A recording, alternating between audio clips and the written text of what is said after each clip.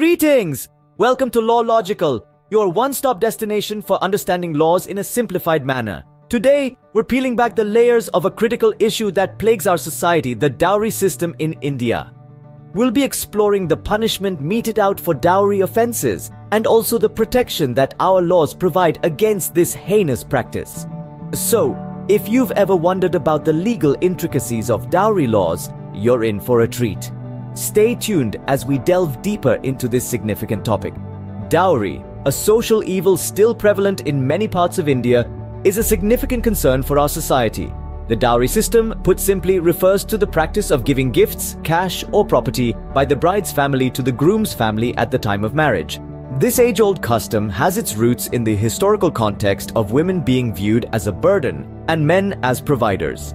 While it may have started as a voluntary practice, over time it has morphed into a mandatory and often exploitative tradition, varying in scale and form across different regions and communities in India. Today, despite advancements in various fields, this custom continues to persist, fostering a culture of discrimination and violence against women. It's not confined to rural areas or the less educated sections, but is widespread across all strata of society, making it a deeply entrenched issue. The Indian law, however, does not take this issue lightly.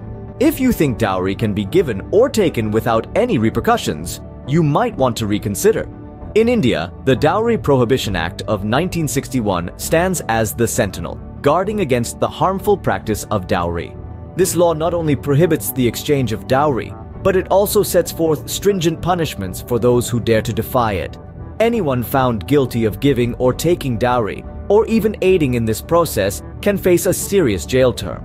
The minimum sentence is 5 years, but it can extend up to 7 years. Imagine that 7 long years of freedom lost, all because of a tradition that should have been abandoned long ago. Moreover, the law doesn't stop at imprisonment.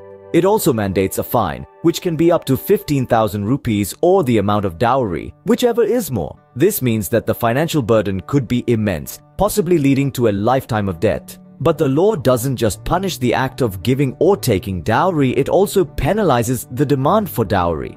If anyone is caught demanding dowry directly or indirectly, they can face imprisonment for a term which shall not be less than 6 months, but which may extend to 2 years, and with a fine of up to 10,000 rupees. The Dowry Prohibition Act further states that any dowry received by any person other than the woman in connection with whose marriage it was given shall be transferred to the woman.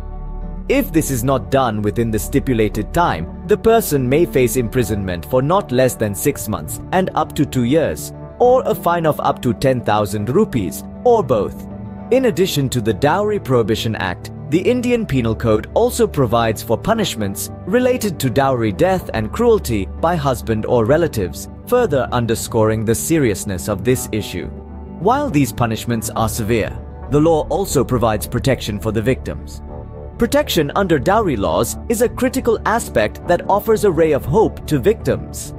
Now, let's delve into this protective shield, specifically the Dowry Prohibition Act of 1961. This legislation was enacted with the prime objective of safeguarding the interests of women and their families from the devastating impacts of dowry demand.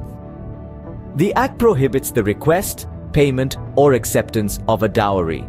If anyone is caught engaging in these activities, they're not only committing an offense, but they're also violating the basic human rights of women. The act is not just about punishment, it's about protection too.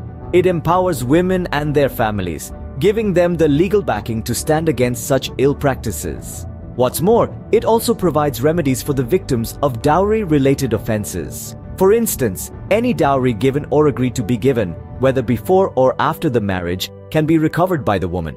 If any dowry is received by any person other than the woman, it should be transferred to the woman. If such transfer is not made within the stipulated time, the person holding it can face imprisonment and a hefty fine. Furthermore, the Act empowers the courts to issue injunctions to prevent the commission of dowry-related offenses. This means a court can stop someone from committing a dowry offense even before it happens, thereby protecting the potential victim. To ensure the safety of the woman, the Act also allows for the woman's right to reside in the matrimonial home, whether or not she has any right, title, or beneficial interest in the same. This provision safeguards the right of the woman to reside in her matrimonial home, preventing her from being evicted by her in-laws or husband. Lastly, let's not forget that the Act also provides for the appointment of dowry prohibition officers. These officers are responsible for promoting the objectives of the Act and ensuring its proper enforcement. It is crucial to remember that laws are only as effective as their enforcement. The Dowry Prohibition Act is a powerful tool, but its true strength lies in how well it is implemented and adhered to by society. We hope this video provided some clarity on the punishment and protection aspects of dowry laws in India. To recap, we began by understanding the concept of dowry and its unfortunate prevalence in our society. We then delved into the severe punishments laid out by Indian law for those involved in demanding or giving dowry. Ranging from imprisonment to fines, these stringent measures reflect the seriousness with which this issue is regarded. Next, we discussed the protection mechanisms in place for victims of dowry-related abuse. We highlighted the role of the Dowry Prohibition Act in safeguarding the rights of women and the channels available for victims to report offenses and seek justice. It is vital to remember that knowledge is power. Understanding these laws is the first step toward combating the dowry system. Each of us, as responsible citizens, have a role to play in this fight. By standing up against dowry, reporting offenses, and supporting victims, we can collectively make a difference. In conclusion, the fight against dowry is not a solitary one. It is a collective effort, one that requires understanding, empathy, and action.